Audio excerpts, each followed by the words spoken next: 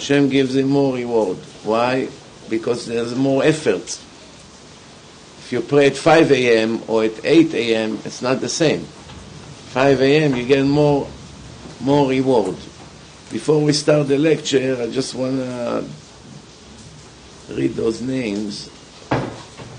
בעזרת השם. Okay, so להצלחת, לעילוי נשמת שמואל בן עדינה, לעילוי נשמת זאב בן סוריה, בן שולמית בת יפה, and להצלחת דיוויד וויליאמס, לעילוי נשמת אילנה בת נג'ת, לעילוי נשמת שיילי יעל בת מורן.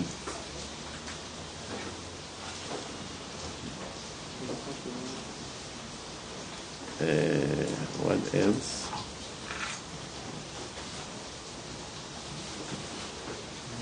That's it. Nathanael ben Sveta Chini. Nathan? Nathanael ben Sveta Chini. Ben? Sveta? Sveta? Chini. Chini? ברוך השם. וגם טוני בן עדינה.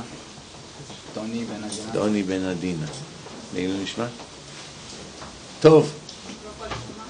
Today, Baruch Hashem, we live in a generation that it's very difficult to find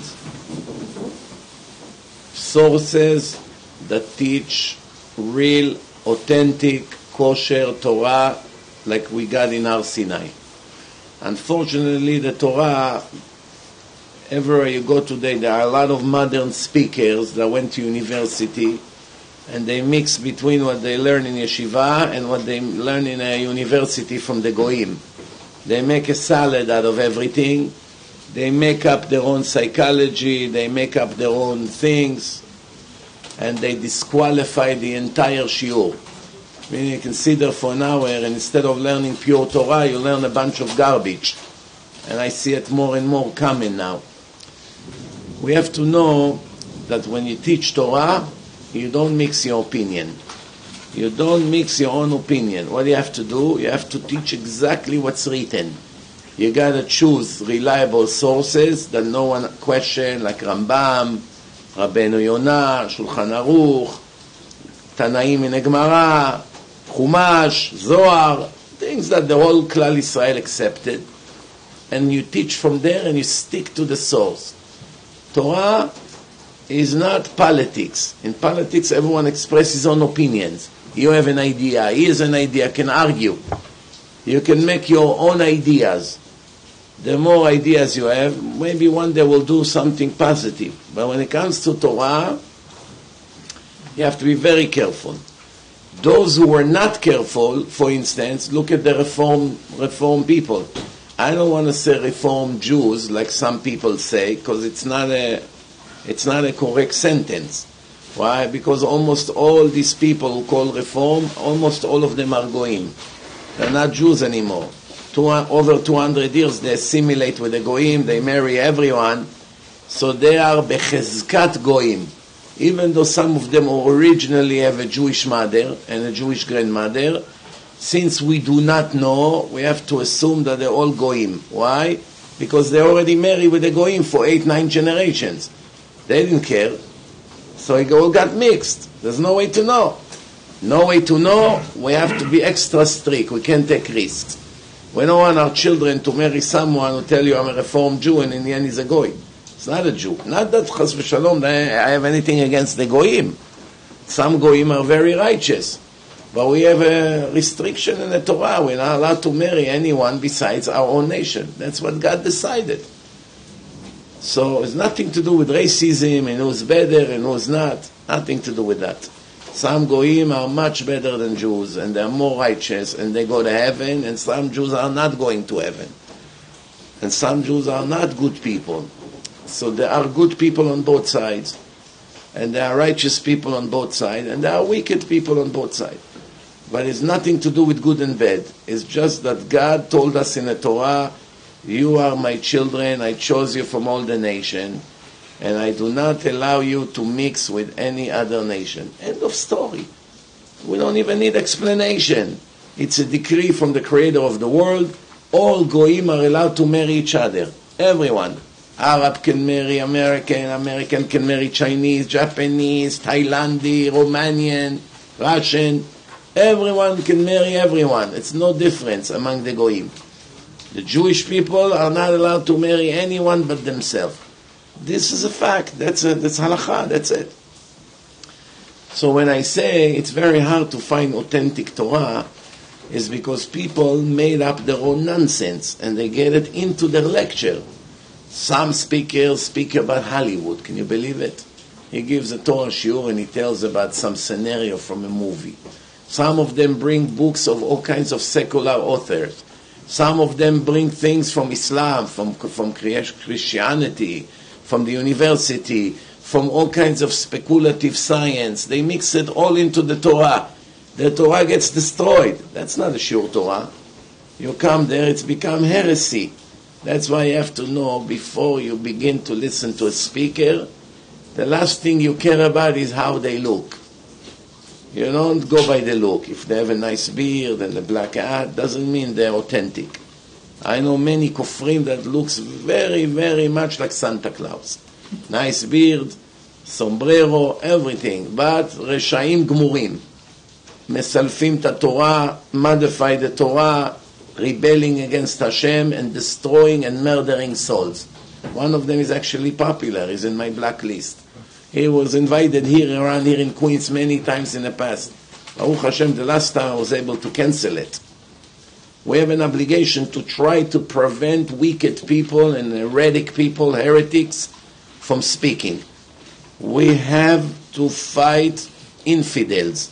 We're not allowed to let them open their mouth and destroy the Torah and brainwash the people with their nonsense. But unfortunately, there are too many of them.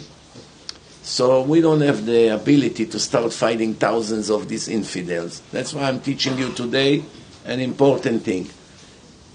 The look, if he looks very religious, it doesn't mean he's kosher. If he looks secular, also.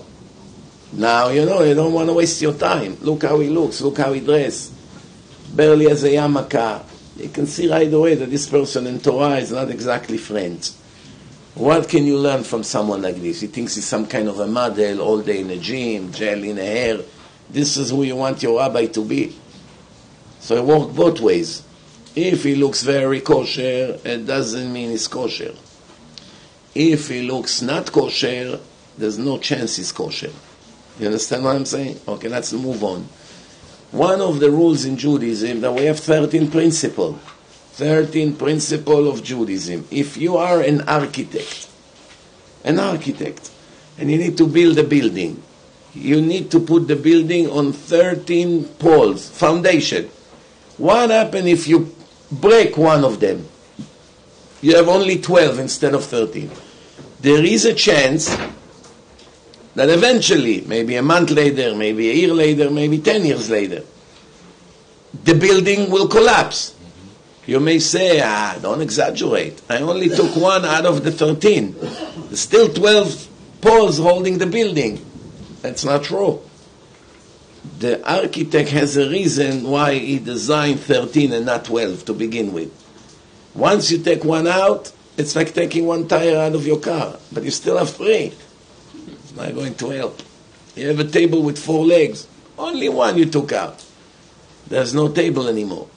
The idea is, even when you write an internet address, divineinformation.com, if you don't put the dot, it won't open. It will be divineinformation.com. But it doesn't have the dot. Big deal, you took out the dot. What's the big deal? You took the dot and won't open. Why? Because it's not original. In 13 principles of Judaism, we have a rule that God reward the righteous and punish the wicked. Pays everyone what they deserve. We also have another rule. They go together, not to get confused. The second rule comes to fix the mind of the people who has a question. What's the question? When you tell them God gives everyone what they deserve, immediately the ignorant people get up and say, where exactly God is paying the wicked what they deserve. The wicked people control the world. They murder people. They steal billions. They sell drugs to kids. They drive fancy homes. They have yachts. All the corrupted politicians, all those murderers, some of them have the life, supposedly. And look how many homeless people you have in San Francisco, in Manhattan, that went to Vietnam and gave their life for this country, and they sit on wheelchairs with no legs, homeless, and the rain right now is flashing their head and nobody looks at them. And they beg for a quarter. So where is the justice of God? He that gave his life to protect the people of America was dumped to the garbage and nobody looks at him.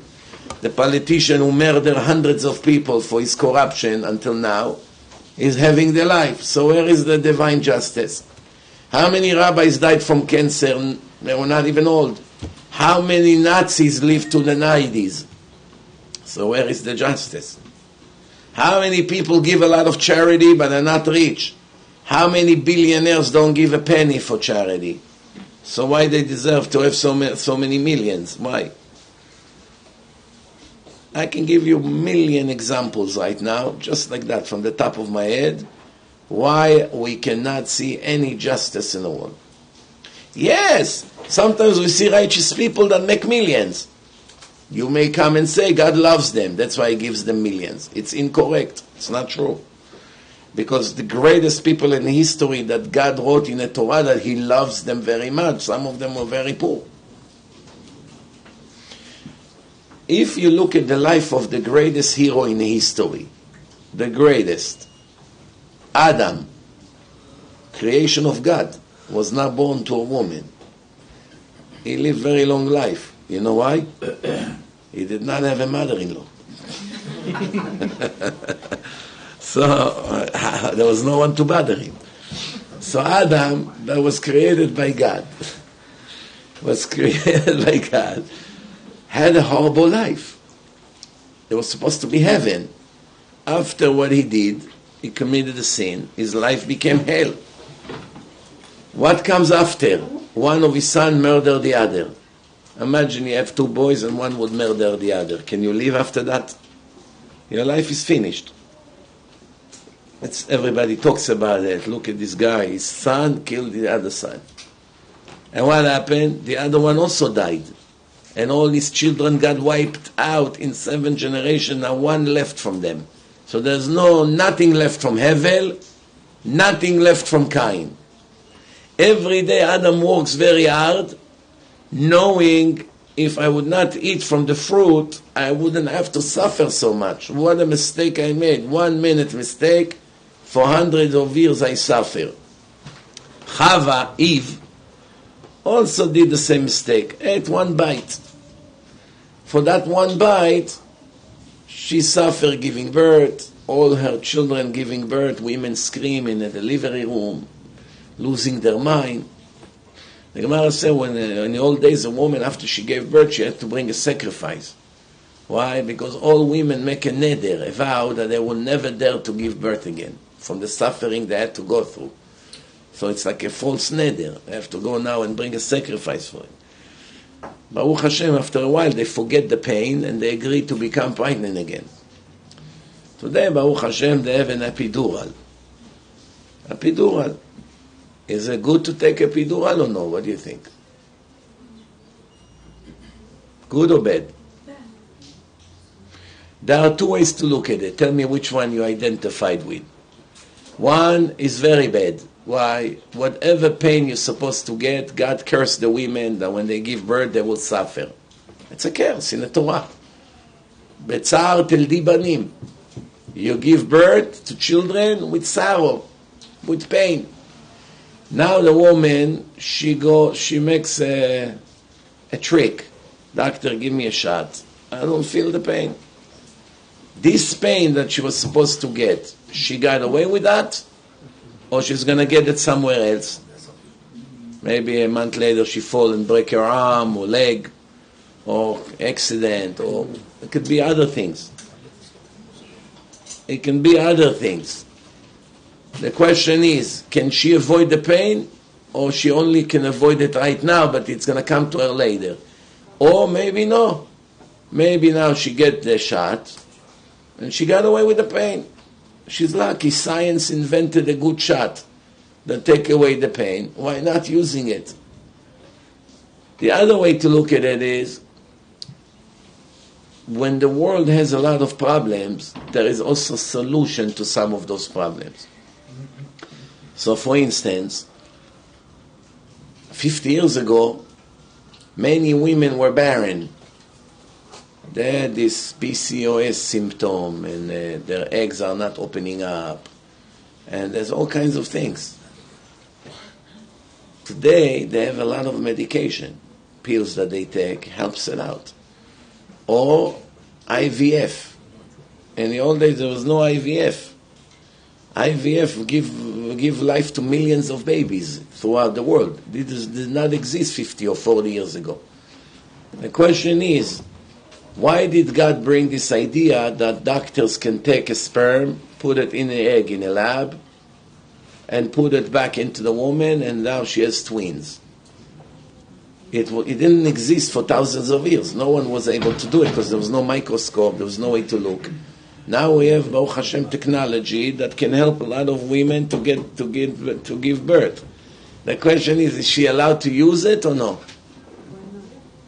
Because naturally, maybe God doesn't want her to have children. Obviously, she has a problem in her body that prevents her from getting pregnant. Who gave her permission to go around and to use science and stuff like that to give birth? Maybe it's not a good thing. Maybe God is very angry at her. Maybe he'll punish her by giving her terrible kids. There's two ways to look at it. She allowed to use it or not? Rav Moshe Feinstein Zatzal, one of the greatest rabbis of our days, he was the biggest in halacha in America. Rav Moshe Feinstein, one of the greatest rabbis, he answered this question when many people had that dilemma. He said that every medicine that Hashem allowed humanity to invent, every solution, every discovery that we discover, it was always around, but we didn't know how to discover it. Like gasoline. Today we have it. When did they find out that gasoline can drive cars? One day someone invented this idea. Gasoline was always in nature. It always had oil. Or many other things that exist in the world. Diamonds, stuff. All of a sudden they decided to dig very deep in the ground and they found diamonds. Right? Now they found a way to make diamonds in lab. Even better ones. Cleaner, nicer, much cheaper. Of course, people are full of ego and show off. So they don't want lab-grown diamonds. Because then if people would think that they bought something instead of $20,000 only for $5,000, it's not enough ego. It's not enough show-off. People would think we are cheap. We bought the girl a cheap diamond. But it's really stupid. Who cares? You got a much nicer and a cleaner diamond. Why don't you want it? Because it's cheaper. That's it. Why? Because you cannot show off. It's only 5,000. That was 20. That was 30. Oh, wow, what a show off. Same thing with the clothes. You go and buy an Armani suit, $1,000. The same suit that is made in Mexico, without the tag Armani, is sold in Marshalls for $150. From the same factory. The same factory. What do you think? They only make for Armani? They make for a lot of anonymous companies. And those companies don't have the name that he has. So you wear the same suit for much, much, much cheaper. But nobody cares because when they look at the tag, they see some kind of a Mexican name. It's an anonymous. It's not exactly an Italian name. You understand? So the idea, Rabotai, what I'm talking about is that everything that God allow us to invent and to discover, we are allowed to use for our benefit. If there was a problem by women, and now Hashem found a solution that after all they will still have a way to have babies, not only it's allowed to use, it's mitzvah to use. Mitzvah to use. If a man had problem making his wife pregnant and they found a way to do it in a lab because they couldn't do it naturally, now it's mitzvah, and if he had kids, it's pru'urvu. He actually had mitzvah pru'urvu. So, Baruch Hashem, we understand this concept. Now we move on. In 13 principles of Judaism, as I explained to you, God reward the righteous and punish the wicked. However, in reality, we don't see it. That's why we have a second rule. Everything that Hashem does, it's with a lot of patience, and it's not instant. You don't get an instant reward, and you do not get an instant punishment. You don't get killed when you break Shabbat, even though the Torah said that Mechalel Shabbat will die and would lose his share to the world to come. But some people are Mechalel Shabbat for 50 years already, and are not dead, and are not even sick. They make millions. Their business is open on Shabbat, and they look happy.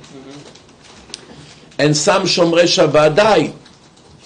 They didn't live long life, or they may be sick, or maybe they're not rich enough.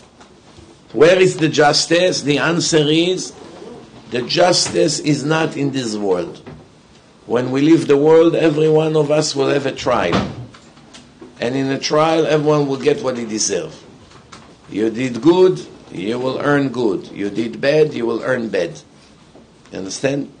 So that's why we have to know. If every time we do something good, we will get the reward immediately, there will not be any more free will. Everyone will be righteous. If you give $1,000 donation to the rabbi, and before you even finish, you already made 2,000. And now you give another 1,000 the next day, and again you made 2,000. And now you give 2,000, and you made 4,000. You just discover a gold mine. Why should I even work? All day I give donation. Rabbi, you don't move for me. Stand right here. Put your hands here. 1,000. 2,000 in a pocket. Take it out. Rabbi, 2,000. 4,000 came to the pocket. Rabbi, 4,000. 8,000 came to the pocket. That's the way the world would be. Every time you give tzedakah, immediately you make double. Or the other way around. You steal, you lose double. You steal again, you lose double. After 2-3 times, you get the point. No one will ever steal. You killed someone, boom, a tree fell on your head and you died. You killed another one, somebody else killed, he also died. No one will ever kill. Why? As soon as I kill someone, I'll kill myself. You break Shabbat, you light a cigarette. The Torah said death penalty. You lit a cigarette, explode in your face, you die. Your friend did it, boom, explode in his face. That's it. From this moment on, no one will break Shabbat. Even the Arabs on Shabbat will stand like this. Ahmed, what happened? Shh, Shabbat. Don't move. By mistake, we make mistake, God will kill us. Don't move. But you're not a Jew. I don't take risks. Maybe my grandmother was Jewish. I don't know. I don't take risks. You get the point or no? So don't be surprised that sometimes righteous people don't get what you think they deserve to get. And don't be surprised why some Nazis don't get what they deserve to get. Everyone in the end will get exactly what they deserve to get. This you must trust God that He's not a liar. He's not a member in Israeli Knesset or in Congress that all day lies to the people.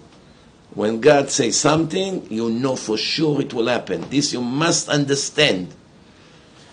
Therefore, tonight we decided that we're going to speak about dealing with the consequences of our action. Many of the things that we do today will affect us eventually. For instance, you can laugh at someone today when you're 20, and 10 years later someone embarrasses you in front of the whole audience. You don't see the connection. Everything Hashem does is midah keneged midah. Now we're going to the third rule. What is the third rule? When God punishes someone, He chooses an educational punishment. Midah keneged midah. Measure for measure. What does it mean, measure for measure? You broke someone's tooth, someone one day will break your tooth. You make someone go out of business, 20 years later someone will get you out of business. You were happy that someone went to jail, 5 years later you go to jail. You were happy that someone had, all kinds of problems, you're going to get the same problem. You laugh at your friend's son, your son is going to have the same thing. In reality, you help someone, you save someone's life, someone will save your life. You help someone to have children, your kids that could not have children, someone will help them to have children. That's how everything works. The fact that you don't see the connection and it doesn't happen right away, doesn't mean it doesn't exist. Now, this synagogue, there is one rabbi who teaches here, Rabbi Moshe, Persian Moshe, Tzaddik. I had the zchut to make him Baal Tshuva many years ago. One time, I get a phone call from Brooklyn. Hi, Rabbi Yosef Mizrachi? Yes. My name is a non-Jewish name, from Brooklyn, with lots of noise in the street. Yes, hi, can I help you? Do you know this person by name Moshe Mechtizadeh? I say, yes, I do. I just found his wallet in Brooklyn. I found his wallet. There's money there, his driver's license. So how did you find me instead of him? He doesn't have his telephone number, but my card was in his wallet, my phone number. So the guy was clever enough to think, I don't have a way to find this guy, but this guy will tell me where to find him. So he called me up. And I say, what's your number? I wrote down his number. Don't worry, I'm going to have him call you soon. I told Moshe, the guy found your wallet. You looking for it? Yes. He's in Brooklyn. He went to meet the guy, which apparently found out that he's a Jew. The mother is Jewish. And started to make him Baal Tshuva. What made that guy come back to Hashem? He found the wallet. He returned the wallet to an anonymous person. He could have taken the money, no? Mm-hmm. He didn't grow up religious, this guy, or a Jew, but he thought he's a guy. He only found out he's a Jew once he handed him the wallet. In that meeting, Moshe told him, you're not really goy. Your mother is Jewish, you're Jewish. Started to teach him. So the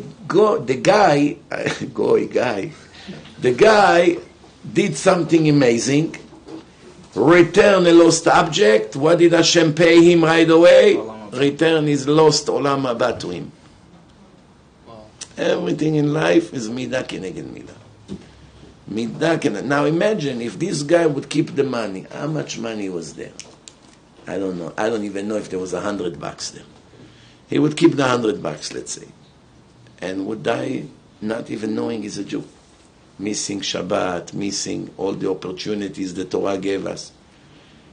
That's what the Gemara say many times. Yesh Adam kone olamo berega echad. A person can buy his eternal world in a moment. Yesh Adam kone olamo berega echad. Sometimes he's writing a huge check to a good cause. That's already saved the olam haba. Sometimes he's saving a life of a person and that person becomes somebody very big and influential. Sometimes he's making someone become religious and one day become the chief rabbi. Could be many things. Could be many, many things.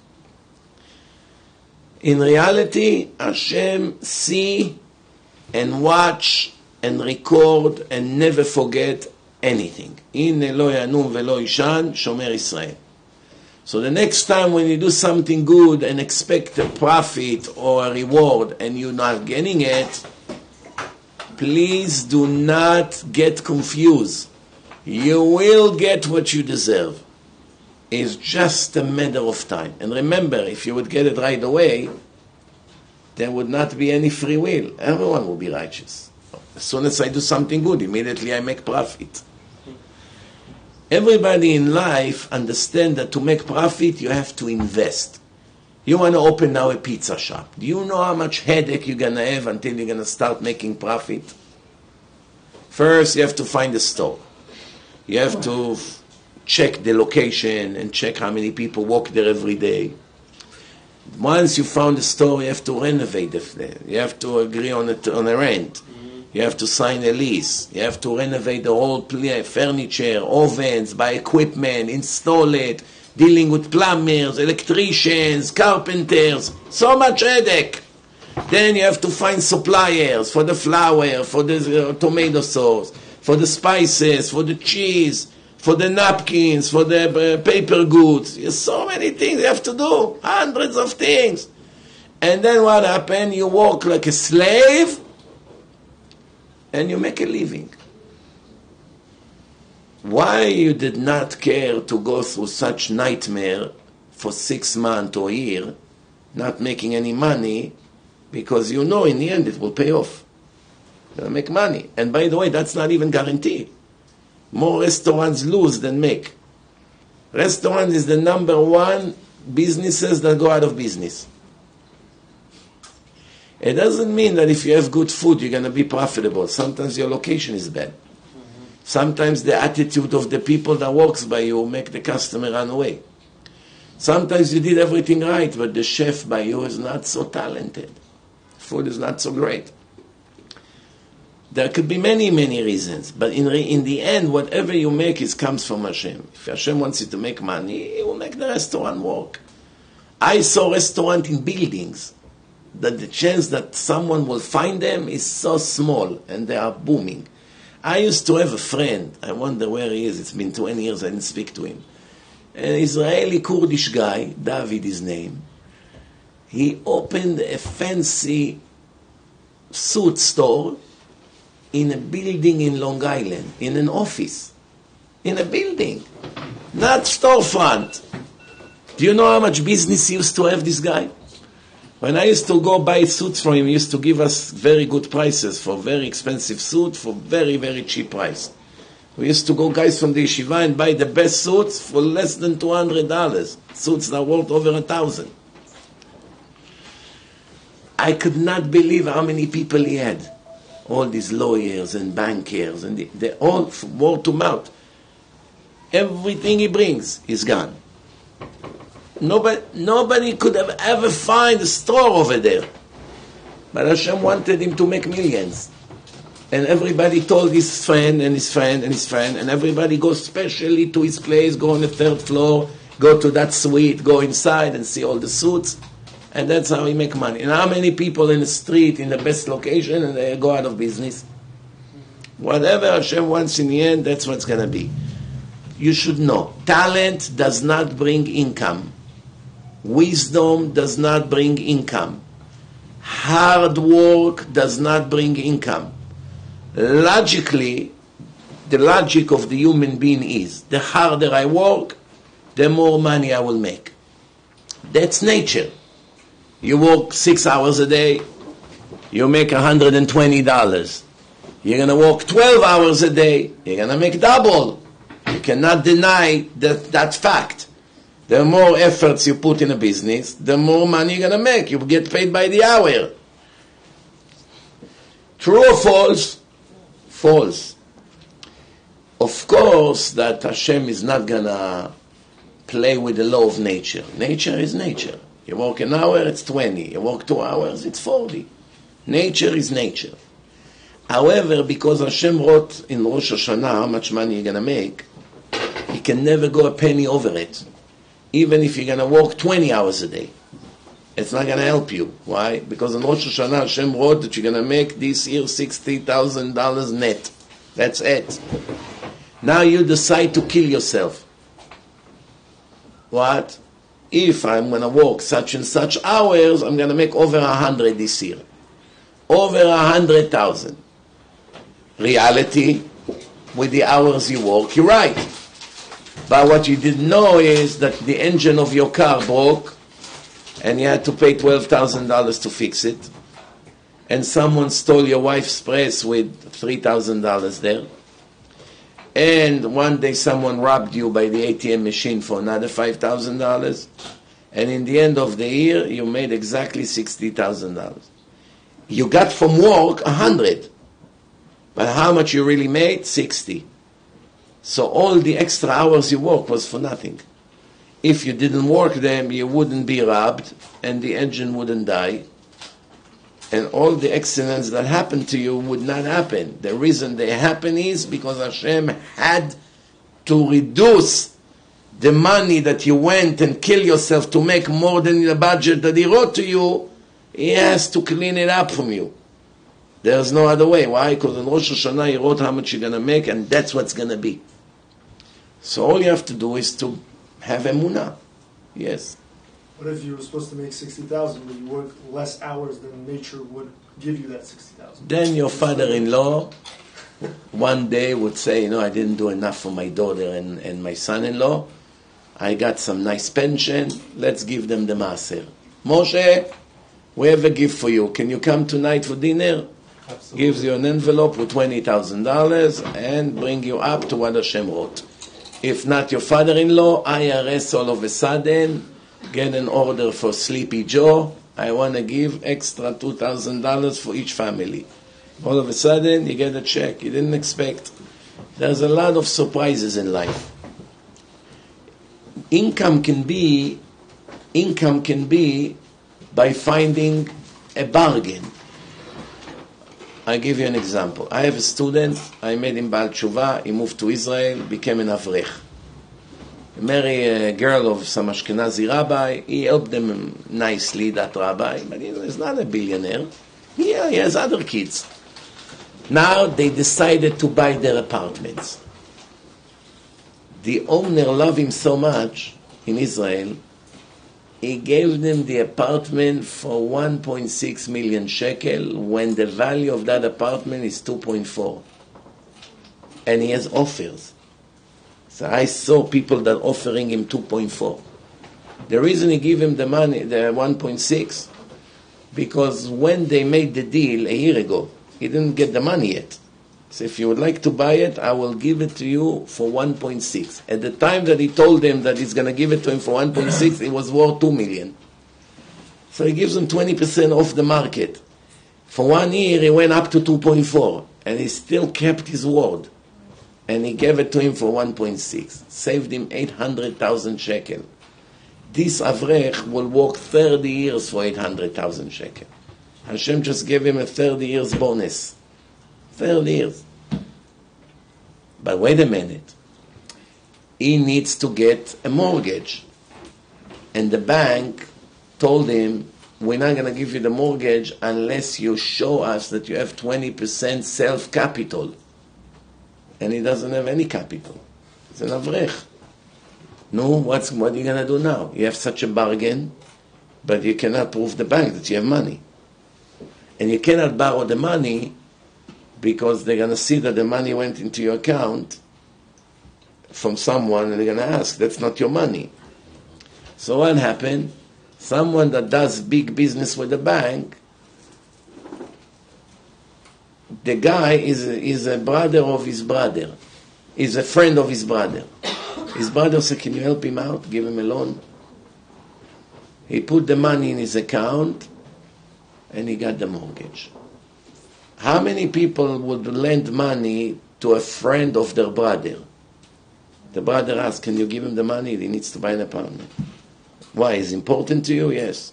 He gave him 20% of the value. Put it in his account. When will he pay him back for the loan? May take 30 years. Who knows?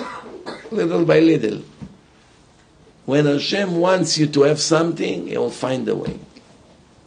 When He does not want you to have something, I was ready to buy an apartment in a house in Monsey 20 years ago, 21 years ago.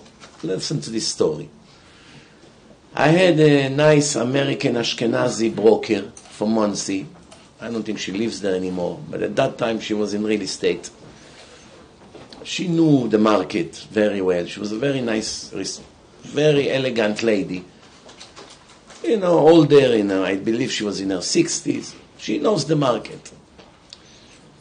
She found me a house, a ranch, 40 years old. House 40 years old, it's not easy, you have a lot of leaks, problem with the pipe, rust. Every week you have something to fix. But I was living by rent, and the landlord was pushing me out because he wants the apartment for his daughter.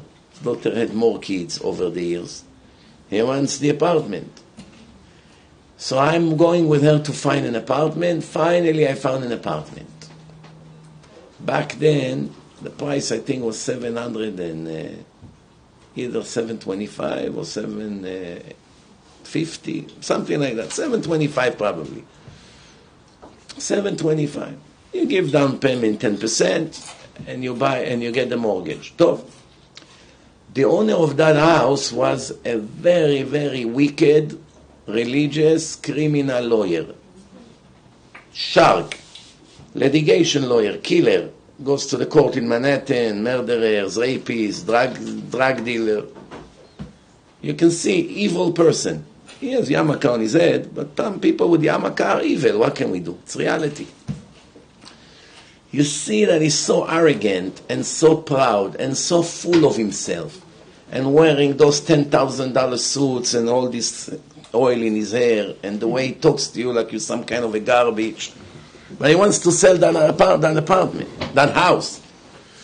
We reached an agreement. He didn't take a penny from the price, obviously, and I was anxious to get it. Now, in the kitchen, there was a round room, with round windows. And he designed, custom-made, a glass table that is exactly for the size of this room. There's no way to use this table anywhere else. It's designed just for this room. With a chair exactly the size of the room. It leaves enough space from the wall. You can see it's custom-made. I say to him, okay, I agree on the price. You didn't take off $1. Just leave me this table. Where will I get a table like this? He told me, absolutely not. $4,000, you can have it for what I pay. Meaning he used it already for 20 years. He wants full price. It cost me $4,000 the glass. That's what you're going to pay. I said, okay, I saw that you have a lot of mattresses in the room. You're planning to take them? Some of them were still in a bag. You willing to take them or I can keep them? No. You want them, you're going to have to pay for them. Now listen to me, the fool. I'm going down to the basement. There's no windows in the basement. And I see 12 humidifiers. 12 humidifiers. That means it's a sauna over there. Because it's in the ground, deep in the ground, and all the water keeps going in. And I'm so blind. I don't understand. Like, I'm total fool. What normal person would want to touch such a house? The reason I wanted this house, because it looked very simple from the outside, but he renovated the whole inside. So it looks mamash nice. A nice kitchen, everything. But it's like taking a 75-year-old woman and making her all kinds of plastic surgeries, and she looks 40 now. She goes on a shidduch with a guy 42, but she's 75.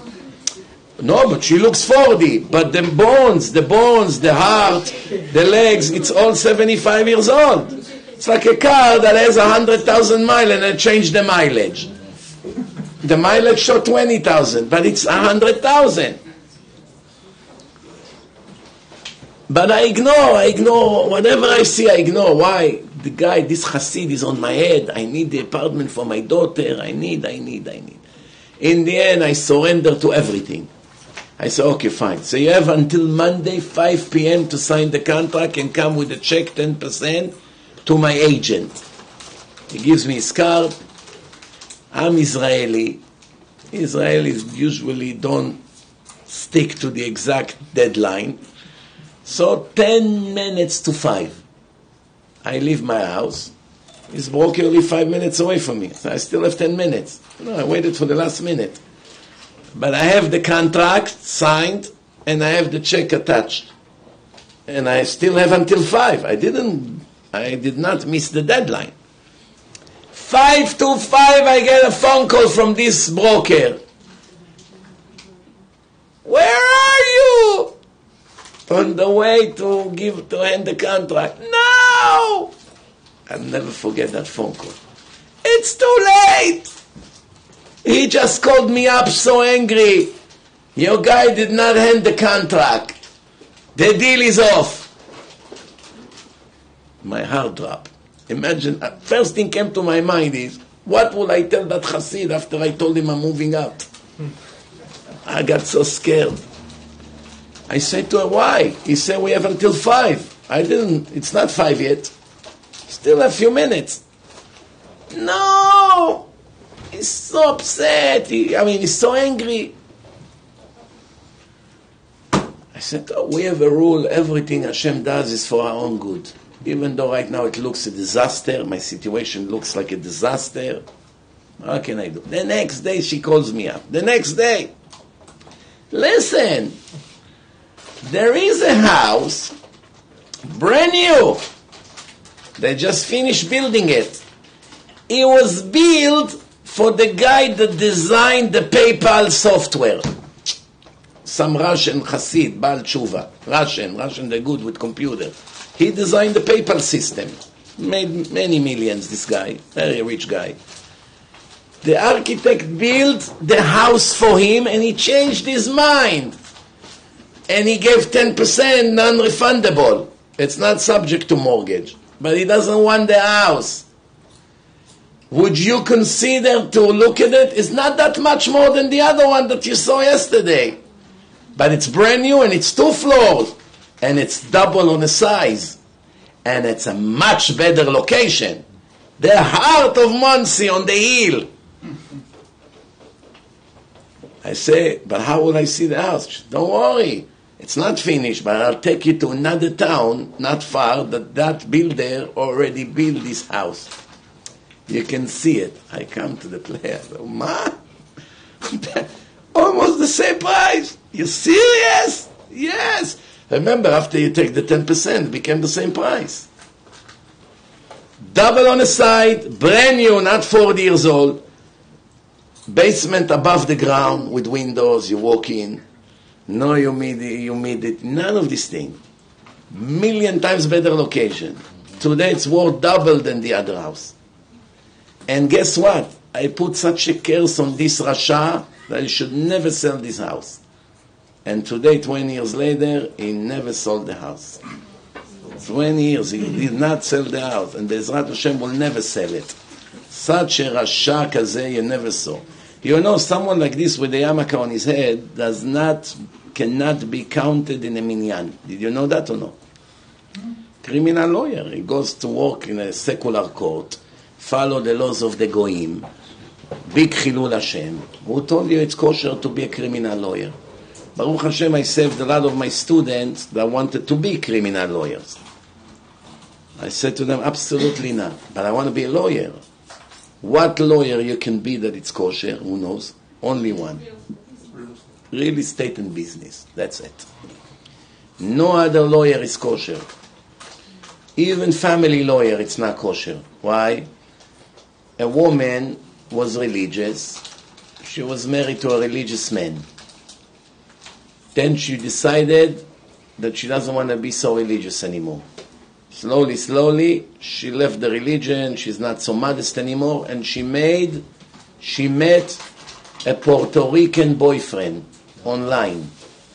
And she started to cheat on her husband. While she has 4 religious kids in yeshiva. She has a boyfriend, Puerto Rican guy. I'm actually describing to you a story that happened. I'm not telling you who and where and when, but just for you to get the point. She eventually one day come to her husband. She said, I'm leaving you. I have a boyfriend, Tony, whatever his name was, and I'm taking the kids with me to live with that guy. Somebody, you're out of your mind. The kids in yeshiva. Where are you going to take them? What are you going to feed them? My kid's going to live with this guy? A war began. She goes to court, a Jewish judge and a Jewish prosecutor, meaning the lawyer of the woman, is also a Jew.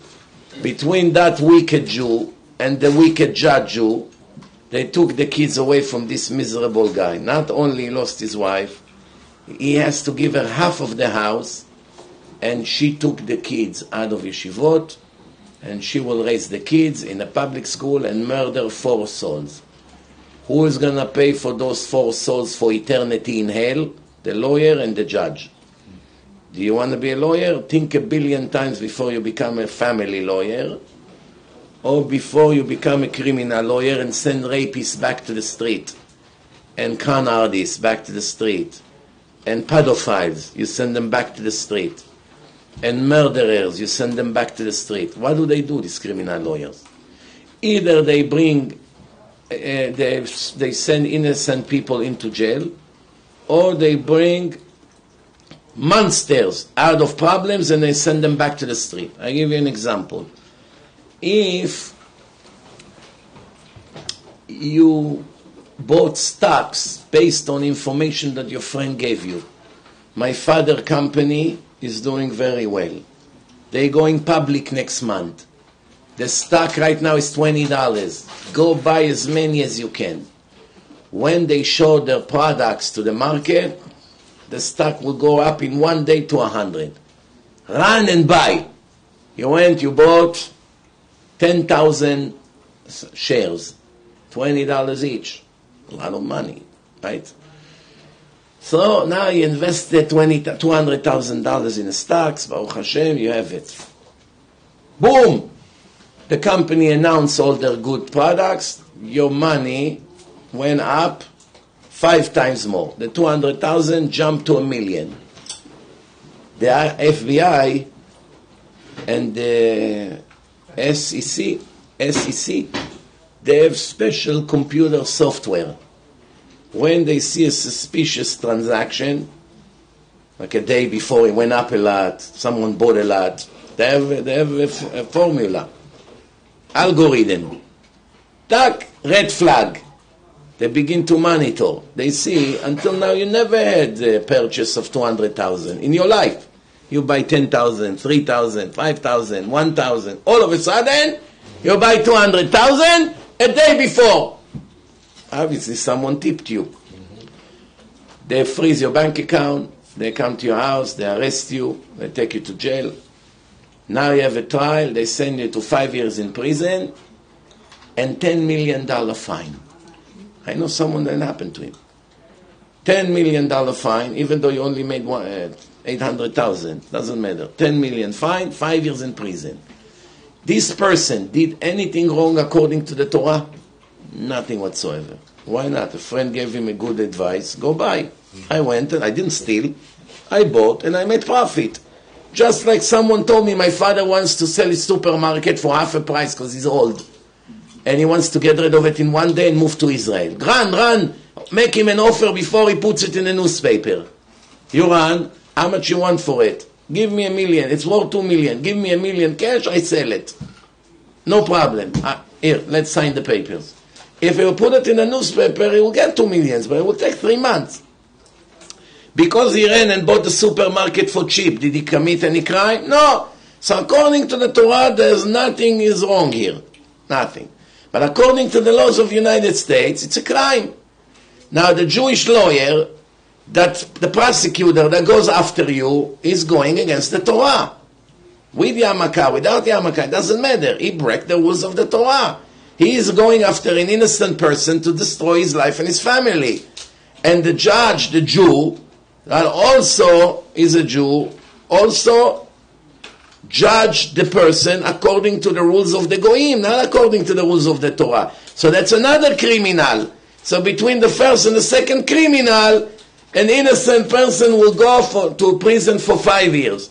Who is going to pay for these 5 years that they sent him over there? Those 2 criminals. No one can get away with what they do. No one. You caused him to do it. You have to pay for those years of his life that were lost.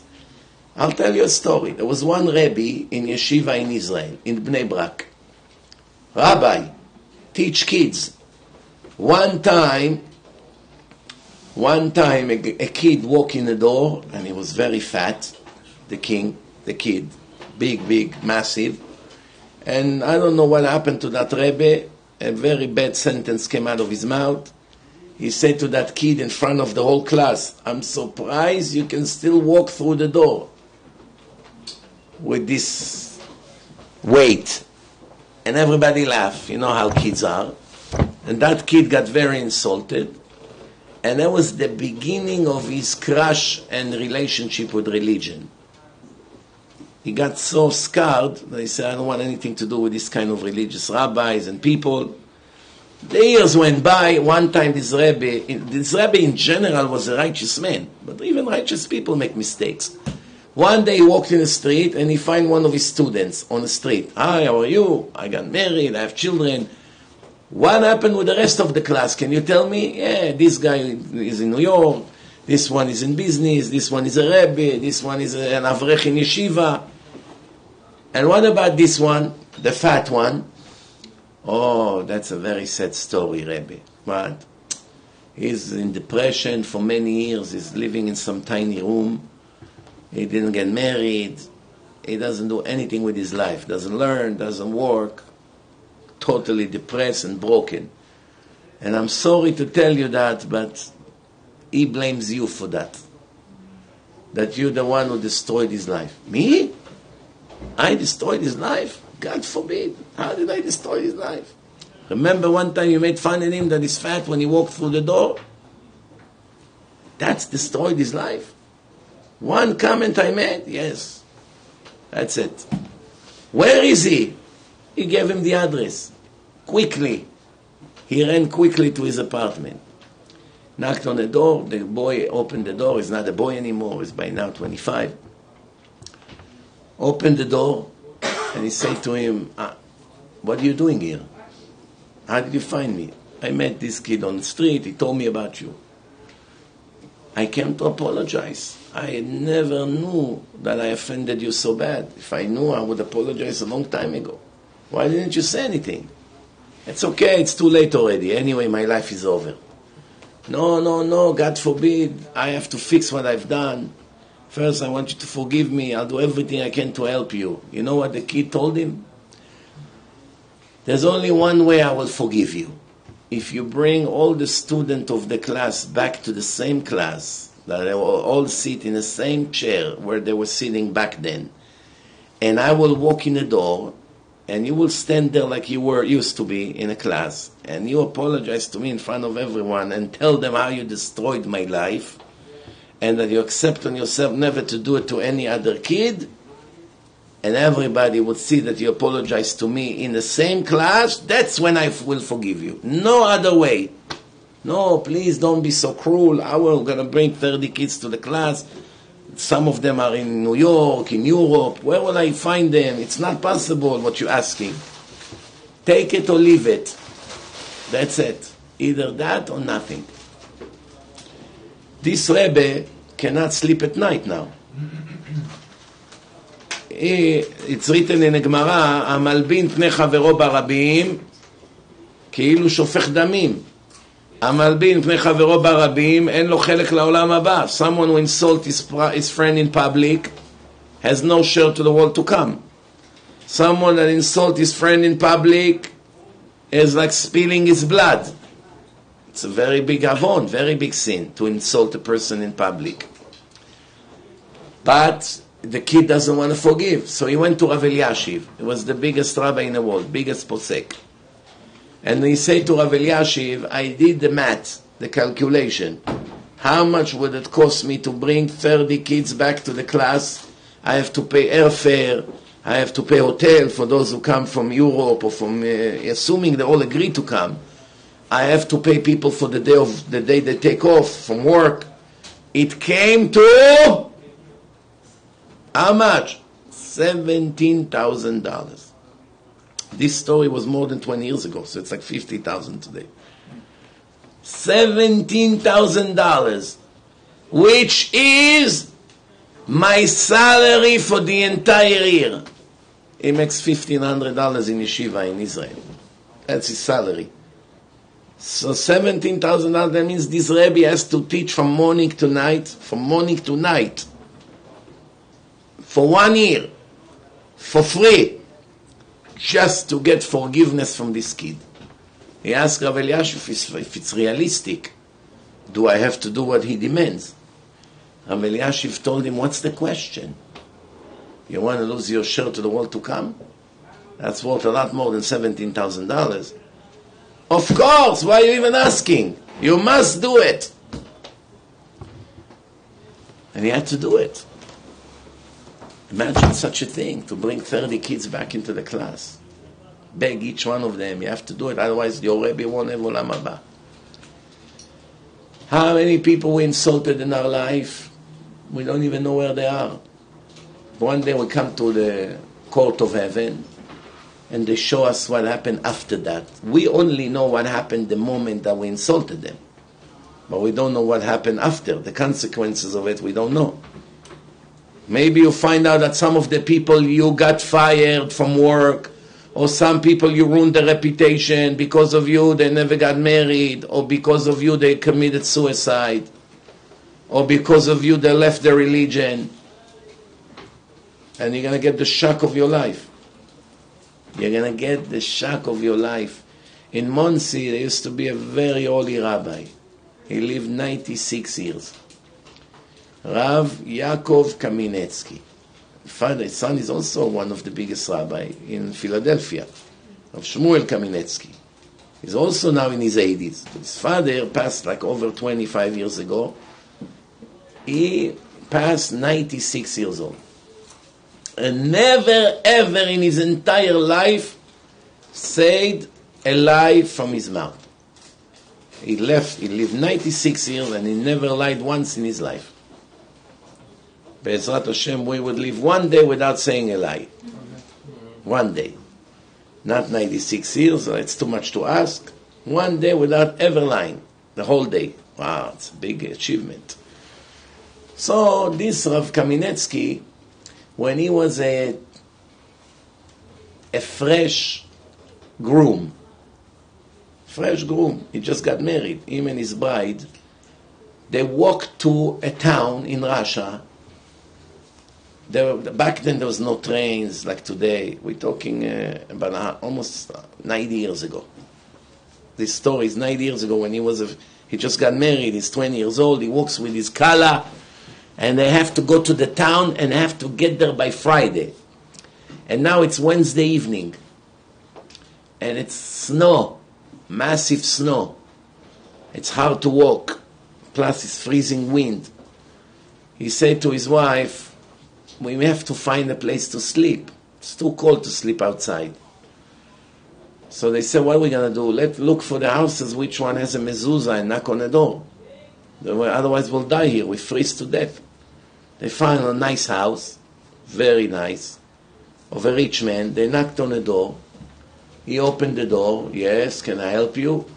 We got stuck on the road. We have to get to that town by Friday. If you can give us a room just to sleep until the morning, we'll leave early in the morning. The guy said to them, I'm sorry, I cannot let you enter my house. Please, we're begging, it's pikuach nefesh, it's life risk. He is religious and they're religious. He doesn't let them in. After begging him, it didn't help. Rav Yaakov Kaminetsky asked him, there was a cover, like a little plastic roofs on the side of the house. He said, can we at least stay outside under the rain or the snow won't fall on our head? Until the morning, we're going to be here in the side yard. The guy is thinking, okay, over here you can stay, but don't move from there. You must stay there until the morning and leave. Tov. In the morning they left. Friday they arrived to the town. Shabbat morning he comes to the synagogue. And who does he see over there sitting next to the rabbi on the stage? That guy, the rich guy, in the synagogue. Everybody kiss up to him. Rav Yaakov Kaminetsky was ish emet. How can people even look at such a rasha? He wouldn't care that we'll freeze to death. When he has so many empty rooms in his house, he wouldn't take a Jew in to let him sleep? What kind of a person you are? So Rav Yaakov Kaminetsky went to the Gabbai. He said, who is this person that you give him such an honor? You give him Aliyat Shlishi by the Ashkenazim. It's the most important Aliyah on Shabbat is the Shlishi, after Levi. You give him Aliyat Shlishi? Who is this guy? He said to him, why are you upset at him? He told him the story. He said to him, don't be upset at him. I'll explain to you after the davening what happened to him. Tov. When the davening finished, he comes to Rav Yaakov Kaminetsky, which at that time was only Yaakov, he wasn't a rabbi yet. And he said to him, listen, this person was the number one hospitality house in town. Every person who came to town, we placed them by him, guests. Day after day, years. He's the number one hospitality. You go, you need something, you go to sleep by him, you eat by him, he gives donation, he helps to build this building. So how come he didn't let me in just for a few hours to sleep? He said because few days before you got there, he let someone sleep there as you normally used to do, and he robbed him. He cleaned everything from his house, all the cash, the silver things, everything, put everything in a sheet, and ran away in the middle of the night. After he gave him the room for free, and food, and drink, and shower, what did this person did? Stole everything in the middle of the night and ran. So he made a neder, he made a vow that he does not let anyone anymore sleep, strangers that he doesn't know, stay by him ever again after that. And lucky you just show up 2-3 days later after he was furious and you couldn't go in. Now it's a whole different story. Before I think such an evil person, he cannot let me in.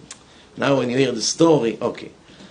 This story was told by Rav Ben Zion Abba Shaul 30-40 years ago in Ponovich, in Porat Yosef. Yeshiva Porat Yosef, Rav Ben Zion Abba Shaul, the biggest Faradi rabbi in the world at that time. When Rav Ben Zion Abba Shaul told the story, there was a reason why he told the story. He asked the students, what sin the thief committed? Stole, let's say, $10,000 value of things and ran away. What sin did he commit? You should not steal. Also, he's an ungrateful person. Right? Kfui tova. The Gemara says, Meshiv ra'a tachat tova, lo tamush ra'a mi beto. Someone that repay back to someone who did great things to him, but he pays him bad for the good that he received. Bad will never remove any more from his house. This person is scarce for life. Someone helped you, brought you in, helped you to get a job, helped you to get a car, helped you to get married. Not to talk about made you Baal Tshuva, then you owe him your eternity. Not just the car. Your eternity. When you see him, it's like you see God. That's how you have to behave. Imagine someone who saved your soul and you speak Lashon Hara about him. I have some like this. Yeah, took them from the garbage, made them who they are, and what do? Speak Lashon Hara about me. Not one or two, many. There are people like this. So, Rav Ben Zion Abba Shaul say, for stealing, how you fix it? How you fix it? You come and return. That's it. One day the thief come back. Yes, remember me? 5 years ago I stole your silver sting and some cash. Here, it's all here. Please, I'm so sorry, forgive me. I'm so ashamed. I'm begging you to forgive me. It's all here. I didn't use anything. Once he did it and he forgave you, you clean. But Rav Ben Zion Abba Shaul, he has very deep eyes and a super sharp brain. He say, but let me ask you this. What would have happened if Rav Yaakov Kamenetsky will freeze to death that night and die? Chas v'shalom. The most important rabbis in America that made thousands of rabbis under him, that taught them Torah, was the Rosh Yeshiva Torah Vadat, and a symbol of perfect human being. Honest, midot, unbelievable personality. So many Ashkenazi American rabbis became who they are thanks to him. If he died that night when he was 20, there was no Rav Yaakov Kamenetsky. There was no 5,000 American good rabbis, serious Ashkenazim, tzaddikim that learns Torah and teach Torah. All of that will go down the drain for the stupid, ungrateful thief that stole what he stole. When that thief will come to Shamayim, thinking, yeah, I stole some money. Okay, I'll get my punishment. He will get to his trial, And Hashem say to him, you are a spiritual Adolf Hitler. Ma? Me? No, excuse me, there's a mistake here. My name is Yitzchak Cohen. Ma pitom Adolf Hitler. What are you talking about? Spiritual Adolf Hitler. Yeah, you didn't murder tens of millions of people. But you murdered thousands of souls of Talmidei Chachamim, of rabbis. All of them died the day you stole those silver things. Why? Because Rav Yaakov, their teacher, died and they never came to the world. Now you have to pay for each one of them. No. Now what happened if you would return everything, that thief? It won't help. It only help for the stealing. But the damage that he caused, if Chas v'Shalom he would have died, it's too late to fix. That's called in the Torah, me'uvat lo yuchal litkon. Me'uvat, I give you an example. If you have a vase, and it got chipped, a piece broke, you take nice glue, ceramic glue, you do a good job, you glue it back, you clean the glue, right? It looks perfect. Besides you, no one will ever know. It's $10,000 vase. Okay, no one will ever know it's cracked. Because the piece did not break too many pieces. It was only one piece. You matched it like a puzzle, you glue it, finished. But what happened if it broke to 5,000 pieces? Little crumbs all over. Can you glue it? No. There's no correction for it. Some sins you can fix. Some sins there's no way to fix. You murder a human being. Can you bring him back to life? Can you give back the children the horrible life that they had? Can you repay them? Can you compensate them? They're growing up without a father. Can you compensate the widow for being alone for so many years?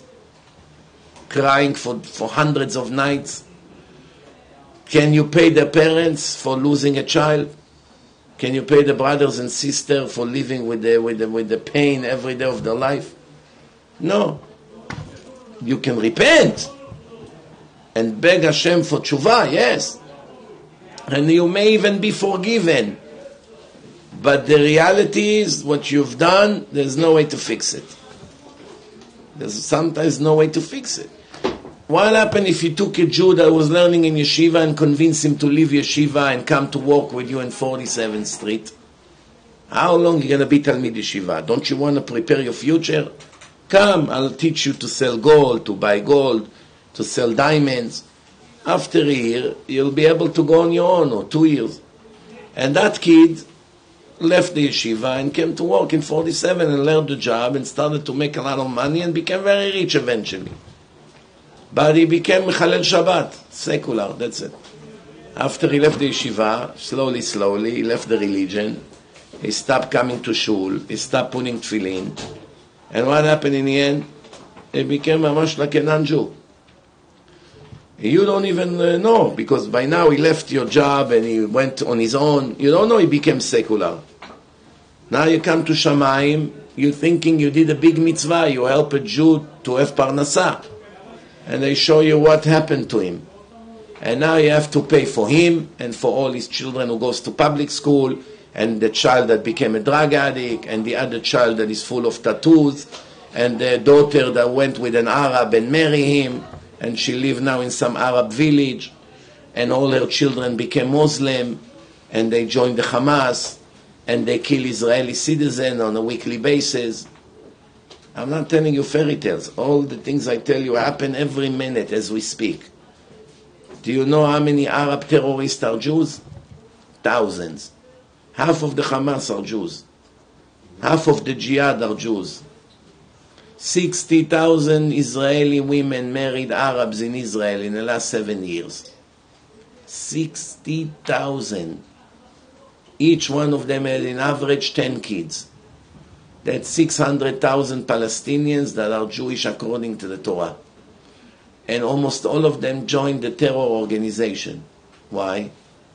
Because they want to prove to the rest of the Arabs that they're not Yahud. They're not Jews. They're not traders. Because the Arabs keep cursing them, you dirty Jew, you dirty Jew, you dirty Jew. How is this kid will prove that he's not a dirty Jew? that is a proud Muslim, join the Hamas. And then come and shoot at people in the street and kill 20, and he's a Jew. That's what's happened, Rabotai.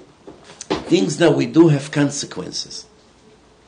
Things that we do have major consequences. It works both ways, not only negative. One good thing you do can go to a massive thing. You open up a yeshiva. Small, 10 people. 20 years later, more and more people came to the place and donated more and more and more and made the place big. And now you have 300 people learning there. You go to heaven, you get reward for all 300. Because you started it. Without you, none of it would be here. 300 people learn Torah every minute, all their reward goes to your account, even though you already died. That's called the consequences of our action. Everything I told you in the last hour, it's written in one verse. Who knows where?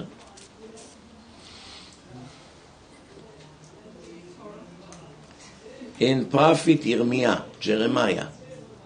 What does it say? משלם לאדם כפרי מעלליו. I pay the person like the fruit of his action. Not like his actions, like the fruits of his action. Do you understand what it means or no? Let me read it to you. It's in Jeremiah chapter 32, verse 19. Gdol ha'etzah, the one who always have the best advices. Verav ha'alila, is able to do anything he wants with no limit, no limitation.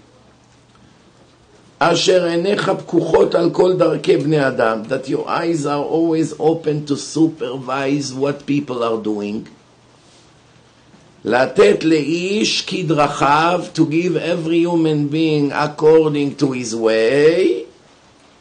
Ukipri ma'alalav, and the fruit of his actions. Not his actions, the fruit of his action. That's a big change, critical change. Because what does it mean to pay someone like his action? You give a smack to a person. You insulted him in front of people. Boom, you gave him a smack. And he left. You're going to be punished for the smack. You're not allowed to eat a person. One punishment. No. That person now saw that he got a smack from a guy with a yarmulke on his head, became immediately a hater of Jews. This guy. He became anti-Semite. Well, this guy with the yarmulke gave me a smack in front of everyone, insulted me. Now, from now on, his entire life, every time he sees an option to hurt Jews, he does hurt them. He can kill, he can rape, he can beat up, he can do all kinds of damages to their cars. You have to be responsible for all these actions, not just for the smack. What came out of that smack? Same thing is the other way around. I think in the time of President Truman, Harry Truman, it was after the Holocaust, right? The Americans had to vote if to let Jews enter America or not. About 100,000 survivors. They have no country to go to. Nobody wants to accept them. Look at these evil nations, such evil nations. After what they see happen to the Jews, now one country wanted to accept them. Nobody wants to open the border. But in America, they had also a big argument. Even here, these evil people that were here did not want them to enter America. Until the President Truman had a speech, and he said that where he works, there are 3 religious Jews in his same office where he worked before he became a president. And there were such nice people, so honest, so polite, always volunteer to help, so smart, and also God-fearing people. If we can get another 100,000 people like this to come here now, from this nation, this race, that's going to be the best blessing to America. After that speech, they voted yes. Everything you see in America today, Lakewood Yeshiva, Mir Yeshiva, this synagogue, thousands of other synagogues, all the money that goes from America to the yeshivot in Israel and creates so much Torah and so many Jewish families goes to the account of these 3 Jews for the Kiddush Hashem they did. Because without them, the rest of the Jews would die there in Europe and there would not be anything here.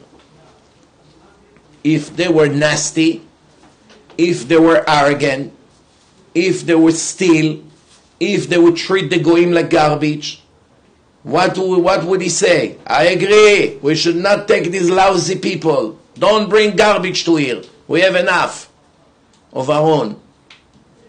So actually, without knowing even what they are doing, those 3, without knowing, they earn the biggest reward you can imagine. Basically doing nothing, just behaving nice. Behaving nice, like religious people supposed to behave. Modesty, the way the women dress. It's not only religion, it's class. Every Goy and Goya knows that. Someone who dress modest has a class. Someone who dress like animals do not have class. They don't have class. They're low-level people. You will never find a high-level politician dressed like a prostitute on the street. Never. Why? I represent the United States. I represent the government. I'm an important lawyer in an important firm. I cannot come like I go to the beach. But the cheap women on the street, they walk with bathing suit on the street. They have no respect. Like animals. Animals don't get dressed. But did you ever see Queen Elizabeth dressed not modest in her entire life? She's in the 90s. Find me one picture of her that is not modest. She's a Goya. She's not a Rebbitzin. She's not religious. There used to be a black woman in a government here, Condoleezza Rice. She was always dressed modest. Even Hillary Clinton, which is a very wicked person, would always dress modest. Why? Important lawyer, Secretary of State, whatever she was. When you are in a high position, you have to watch very carefully how you represent yourself, because it's affect what you represent. If you go to get a job in Microsoft as a salesperson, and you come with shorts and sleeveless shirt and sneakers and long hair with ponytail and some earring over here, most likely no one will ever hire you. But if you come dressed with a very nice suit, nice haircut, clean, organized, nice bag with you, speaks politely, you have a chance. Maybe yes, maybe not. But now you have a chance. But when you dress like a lowlife, you have no chance. Not one normal businessman would want his company to be represented by this clown that dressed like an animal and behave like an animal. No. There's nothing to do with religion. Of course, when you follow the religion, the clothes is a very important thing in the life of a person. Why do we call clothes in Hebrew beged? Bgadim. Beged. Bet, Gimel, Daled. Bet, Gimel, Daled is also bagad. Boged. You know what's boged? A trader. Someone betrays someone. A trader. Bagad. Boged. To betray someone. Why clothing and betraying is the same word, same letters? Because why human being has to get dressed? Because Adam committed a sin and betrayed God. God told him, don't eat from the tree of knowledge, wisdom.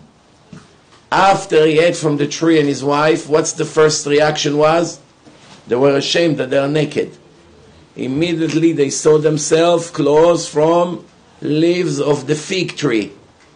Kutonot or. They made themselves clothes to cover their private parts. Why is it? Because Hashem in the beginning told them you don't eat from the tree, meaning you're like an animal. Animal does not feel ashamed that they are naked. Did you ever see an animal that is embarrassed to show up because it walks naked? No. Animals have relation in a street, in a safari, in front of people that take pictures and they're not embarrassed. For 1 second they didn't think they do something wrong. We have today in the world millions of women and men also that already are worse than those animals. They appear in all kinds of movies. The whole world see them, include their own children. Imagine being a movie star.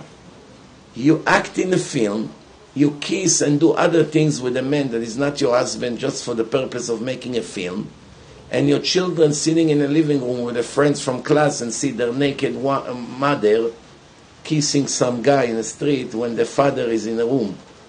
Do you know what a tragedy this is? How many movie stars women you have in the world? Million, at least million. They lost dignity. They lost everything. For what? For fame and money. Fame and money. Check their life. Usually their life all ends very bad. Either drug addicts or 5 divorces, problem with the children, all kinds of addictions. They are cursed. Because God, there's nothing He hates more than lack of modesty and ungrateful people. And Adam and Eve ate, and immediately they went to make themselves clothes. The name of clothes will be named after their first act of betray. Beged, Gadim. Any question before we finish? That's it. Who? Yeah, please. Louder, you're very far. You talked about a lot of examples we have said how the thing has consequences.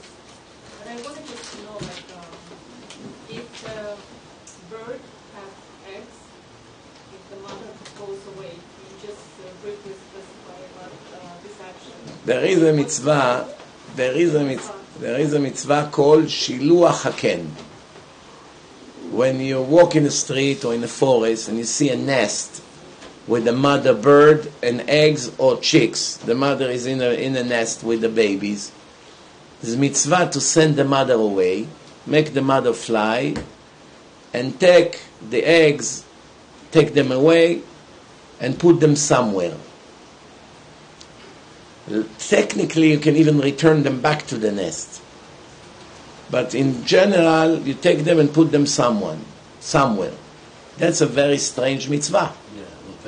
Because it's cruel to do such thing, especially from the same Torah that say that if you torture animals, you're going to be punished severely. If you smack a dog or a cat or any other animal, it's equal to eating pork. Same thing. How many Jews would agree to eat pork? Not that many. I mean, religious Jews. So if a Jew, you ask him to eat pork, you say, what, are you crazy? But then at the same time, he can take a cat and throw the cat from the window. Or starve the animal. Or not taking them out to their bathroom. Or all kinds of things like that. Tzar ba'alei chaim deoraita, the Torah say. You're torturing animals, it's a sin from the Torah. How come the same Torah say, but when it comes to the bird, if you want to have long life, in this world and in the next world, get rid of the mother and take the eggs or the chicks. It looks like a serious contradiction. The answer is, when you do it, it breaks your heart, right? Rav Ovadia Yosef, the chief Sephardi rabbis that just passed away a few years ago, one time did this mitzvah and he was crying while he was doing it. Talking to the bird and apologizing to her. Mamash like that. I'm so sorry. I really don't want to do it. But what can I do that God commanded me? Please forgive me. I'm sorry. Mamash talking to the bird. He did it with a broken heart. So, obviously when someone does such a thing, it feels very bad. One day we die, and we stand for a trial. The trial is 1 year. That's why we say Kaddish for people that pass for 1 year. We stand in front of Hashem for a trial, and we analyze every second of our life, from the beginning to the end. And He will get to the moment that we did that mitzvah. And when we got rid of the mother, the bird, how we were actually having tears in our eyes and a broken heart. And Hashem will ask us, what did you feel when you did this mitzvah? And we will answer, to be honest with you, God, horrible. I really didn't want to do it. It broke my heart for 3 days after that. And Hashem say, right, that was the whole purpose of this mitzvah, to break your heart. But I have one question to ask you. Why did you cry for the bird? Because the bird lost their baby, right? Why don't you cry about me that I lost 80% of my Jewish kids? They all intermarried, they all Mechalelei Shabbat. All of them became goyim. They assimilated all over the world. Not once in their life they come to the synagogue. They hate my Torah. They hate religion. They changed their name to not Jewish names. Did you ever cry for me that 12 million of my children, the Jews, are totally lost? Drug addicts, thieves, in jail, marry all kinds of goyot. Their children are not Jewish. Not once they put tefillin. I lost 80% of my children. I never saw once that you cry like that. So the way to prevent that question, by the way, this question will be asked even if we don't do this mitzvah. In general, Hashem will ask every Jew why you did not give tons of money to save lost Jewish souls, what we call kiruv. That's why my organization called Rabbi Mizrachi Kiruv Organization. Kiruv means bring people karov, close to Hashem. Hashem will ask every person, especially the wealthy one, that can give a lot of donation, but they cheap, they don't give. They burn money on nonsense, but they won't give to save souls. Hashem will ask every one of them, you didn't care about my pain, that my children are lost, I gave you millions of dollars and you couldn't give at least 10-20% donation for someone who saves souls? How come? We won't have what to answer, those who don't give. They will be in a very big problem. Even though they were very religious, they will have a very big problem. Because it shows that they really don't love God. Because if you love a person and his child is in trouble, you will do everything you can to return that child to that parent. Everything you can. If you ignore it and you move on with your day, that means you don't love the father or the mother. There's no other explanation. So how can I not love God? I'm religious. You're religious for selfish reason. Because you're afraid to go to hell. You're afraid to lose all your money. You're afraid to get cancer. You're afraid to get punishment. You're afraid not to go to heaven. So you're selfish. You don't really do it for Hashem. You do it for yourself. But when you run to save other souls, you're not doing it for yourself. You do it for Hashem. That's why it's the highest reward, by the way. That's why Hashem gave us this mitzvah. That when we actually cry for separating between a parent to a child, meaning the bird and the babies, it breaks our heart. It should have broken our heart to see that Hashem lost so many of His children and do everything we can to bring them back. That's one of the main reasons for this mitzvah. And of course, by the way, you should know that there are 2,999 more reasons for this mitzvah. King Solomon say every mitzvah in the Torah have 3,000 reasons. 3,000 reasons. How many of them we know? If we lucky, 5. The highest. 5. Ask any big rabbi in the world for any mitzvah you want in the 613. Give me all the reasons you know why God gave us this mitzvah. They won't pass the 5. Most of the time they won't know at all. I have no idea why Hashem made this mitzvah. Why you have to take the blood of the sacrifice and put it on the ear? No, go figure. Only God knows why. Why you have to splash on a parochet? Only God knows why. Why when a person bring a korban, the person that brought the korban can take the skin and he gets it? Why this and not that? Why he can eat this and he cannot eat that? Why you have to take these parts and give it to the Kohen and other parts you burn? There's a lot of secrets we don't know. But even if we know some of the reasons, it will be 1, 2, 3, 4, 5 the most. Meaning, look how much we lost. King Solomon knew all the 3,000 reasons for all the 612 mitzvot. One mitzvah, he said, that's above my ability. Which one? Red cow. He admitted that red cow, he doesn't know the secrets of it. It's higher than my ability. So even Shlomo HaMelech wasn't perfect. That's why we say, "Vatchasreu me'at me'elokim." You made him a little bit less than God, meaning you taught him all the secrets of the world. He got a gift from Hashem to get the wisdom that no one ever had. But even he got a little bit less than Hashem.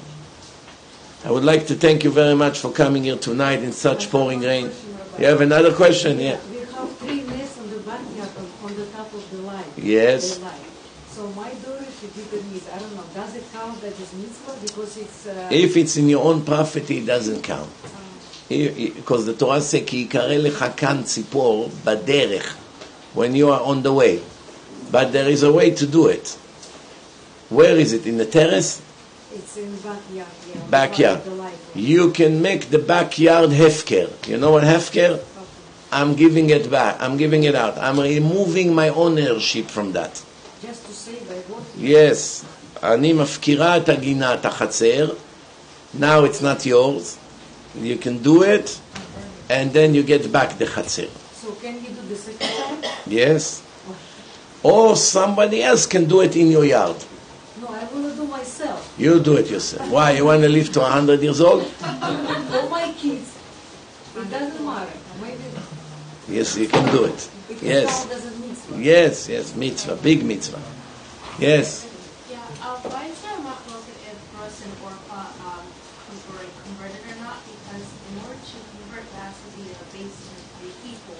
But You're asking right now one of the most complicated questions in Judaism, which will take me an hour to explain. Let's not get into it. Yeah, I have a whole thing, a whole article about this question. Yeah. I always see a rabbi